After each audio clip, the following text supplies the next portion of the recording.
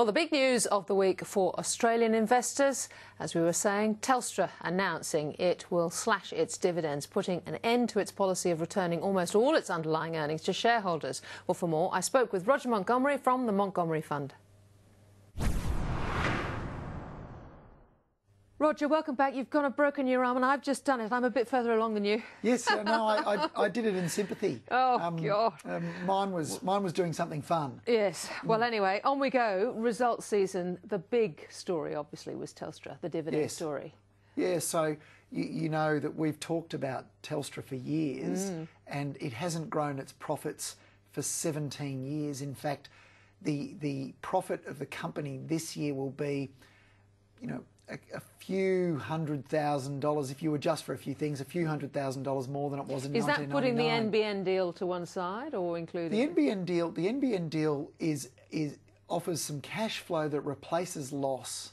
So you have to understand that on a net basis, there's probably no value change there. The profit figure of the company, the revenue figure of the company over the last 17 years has grown from $18 billion to $26 billion, but the profit figure is 3.8, and it was that back in 1999. So it's no surprise that if the company decides, if the board decides they want to grow, they need to start retaining some profits. So that means a cut to the dividend. So it's something we've been warning about for a long time, and here we are. In fact, in 1990... But investors should actually accept this, shouldn't they, if they want their company to grow? Well, the point is that investors have mistakenly, the baby boomers have mistakenly chased high-yielding companies instead of chasing companies that are growing their dividends. And if you're chasing a high-yield company that isn't growing its dividend, the result is, of course, that your purchasing power is eroded. So whatever bottle of wine you could afford in 1999, you're on clean skins today. So, you know, the reality is that Telstra is one of those companies that was a bond at the risk of losing its coupon, and that's precisely what's happened. All right, well, they'll just sit on that, I suppose, those investors. Now, property, there's been a lot going on because of China. We've just saw last week Dalian Wanda.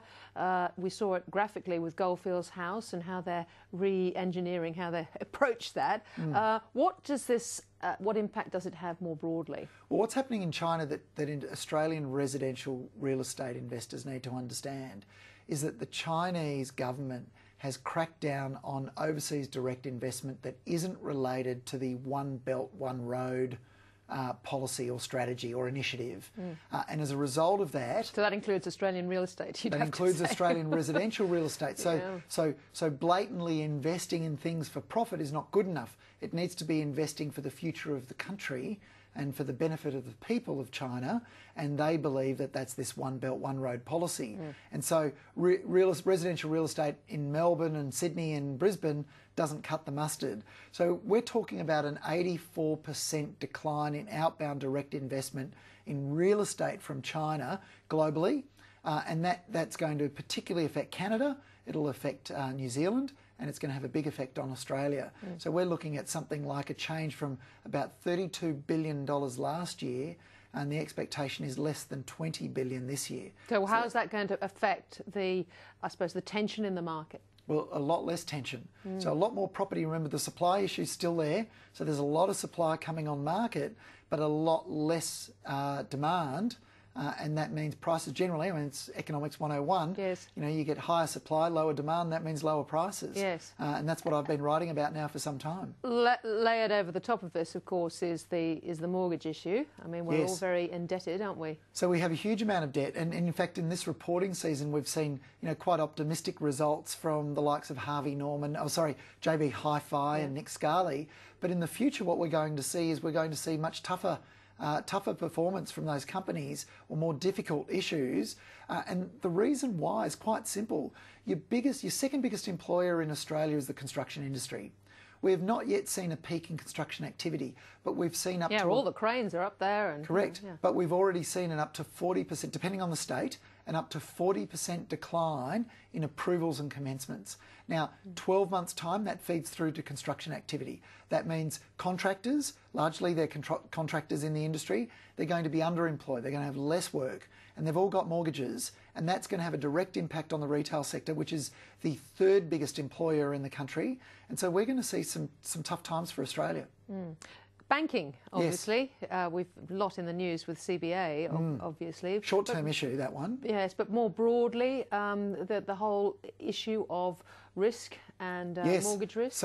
So what we've seen, let's just take a step back. 2 years ago, in June, July of 2015, 47.6% of all new mortgages written were interest only. This year, APRA imposed on the banks a requirement that of all new loans written, no more than 30% could be interest only. So in 3 years' time... And they've been sticking to that, the banks, haven't they? Well, from the 1st of July, yeah. And that's a requirement. So what's happened now is that all those loans that were written 2 years ago, they were 5-year terms. In 3 years' time, we're going to see a very significant number of mortgagors being forced onto principal and interest. Now, at current interest rates, so forget about interest rates rising, at current interest rates, that's up to a 40% increase in repayments.